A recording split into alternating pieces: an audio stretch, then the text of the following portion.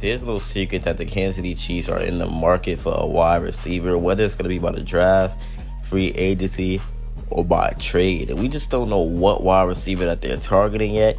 But one person that I say could change everything for the Kansas City Chiefs, and he wouldn't cost even that much, is Calvin Ridley. Now, he's coming off a season where he had 1,000 yards.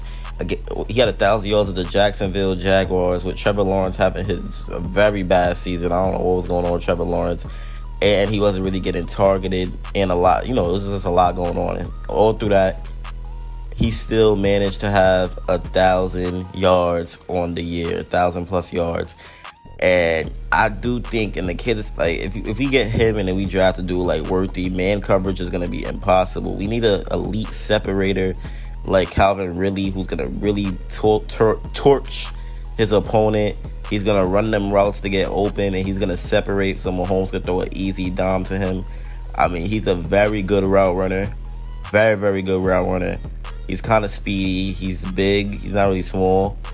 And he has very great, solid hands. So Calvin Ridley's an all-around dynamic playmaker, and he's a very, very explosive wide receiver. And he fits perfectly with the Kansas City Chiefs. He fits perfectly. He's only 29. I mean, that's not the oldest age. You could give him a little 2-year, 3-year. And we'll have Calvin Ridley. I mean, he's elite. He's very good. He had that gambling issue. That's why he was out for a minute. But he's elite, man. He still proved last season that he's solid and he's a good wide receiver that could get open. And I do think that with the Kansas City Chiefs, he could have his best career year, because obviously when you're an elite, talented wide receiver like him who runs the routes like a maniac and gets open just with ease, you're going to have a very successful season with Patrick Mahomes. And we got to do like Ridley. We're going to have Ridley, Rice, Kels, and then we could get another nice whiteout in the draft. And somebody to take Sky Moore's spot also. And then we're looking at a very good wide receiver core, man. Only a man could dream, but hopefully this really, really happens. If we get Ridley, man, trust me, it's going to be scary hours here in KC. Now, Ridley, we don't have to worry about him saying what Mike Evans said, I want $25 million a year. Ridley's not going to say anything like that. He's going to be realistic with himself. And, he's never won a Super Bowl. So him coming to the team like the Chiefs, I'm pretty sure he'll take it. Like, I don't know, Clark Hunt has been very cheap. So we can't be cheap with him, but we could definitely offer him something that's not too crazy. I'd say $15 million a year, probably. $30 million 2-year deal. I think that's cool for him. Maybe put some incentives like how Veach usually does. That would be very, very good for Ridley. I mean, he just has to come back, get on track, and not come back, because he came back with the Jaguars. So I'm going to make a real comeback. Remind the world who he is in his final years and how good he is, how much he separates, how he gets open with ease. I mean, Ridley, I don't think y'all, I really don't believe that y'all remember how efficient and effective this dude is. He's literally a beast. I mean, his route running is just like unreal. He literally just separates from his defenders. And just because Snead and McDuffie locked him up don't mean he's bad. That's different. That's them DBs, them dudes is raw. That's different. But really has had his way against other DBs. And he's just perfect for the Kansas City Chiefs and what we got going on, especially with Patrick Mahomes needing more weapons. Yeah, I know our offense. We found its groove. The offense has found its groove this postseason, right? But like I said, man, this video is all about the fact that there's still a strong case to be made that the team just needs to add to its receiver room this offseason, man. And that's why I just think we could literally sign a dude like Calvin Ridley, because he's just a beast.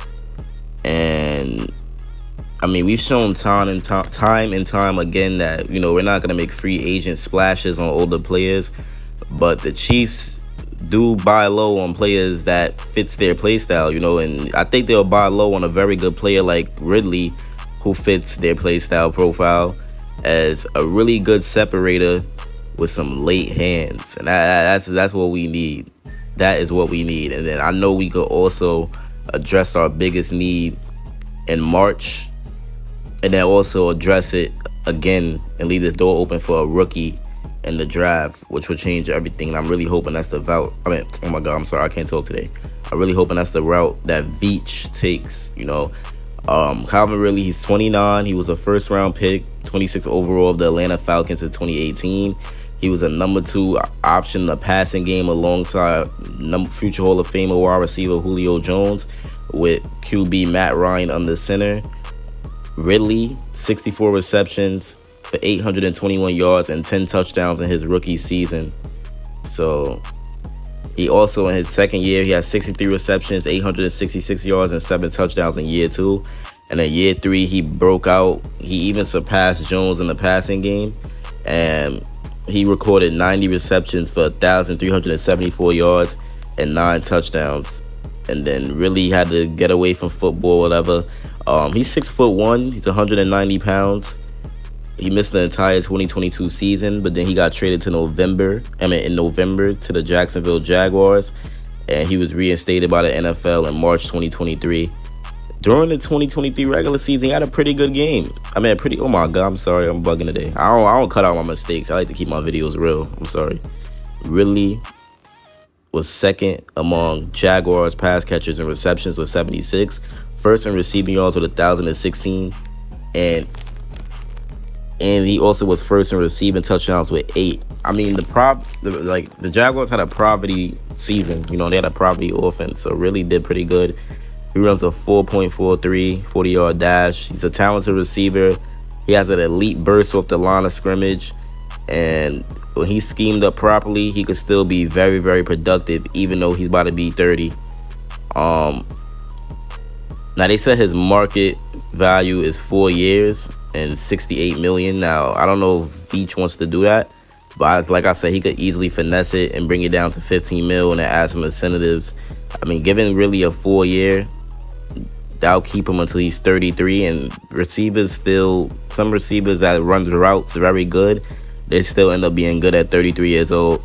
But right now, we got to fix these issues with Chris Jones and Snead so we could finally be active in free agency, so we could either sign Ridley or another free agent wide receiver or draft a receiver. You know, we cut MVS. So if we could add Ridley, you know, we'll just insert more veteran experience into one of the team's youngest position rooms, and we could get that offense the downfield spark that has been searching for. Also got some videos coming on some wide receivers from the draft. I got some videos coming on even more free agent wide receivers such as Hollywood Brown, Darnell Mooney, who's really one of the more realistic options for us. I'm going to make one on Gabe Davis, even though I don't really like, bro. I'm going to make a video on him still. And then, yeah, just keep making videos on wide receivers. That's really what we need the most. And then I can make some videos on the wide receiver draft prospects. I got some coming for Worthy, Brian Thomas Jr., and some other names. I'm going for the ones that we can actually get, not dudes like Marvin Harrison, who we're clearly not getting. But, I mean, I could still make a Marvin Harrison video because I could make it, and then I could talk about something that I would like for us to do, but it's not going to happen. But, yeah, Chiefs priority, and I'm out. Peace.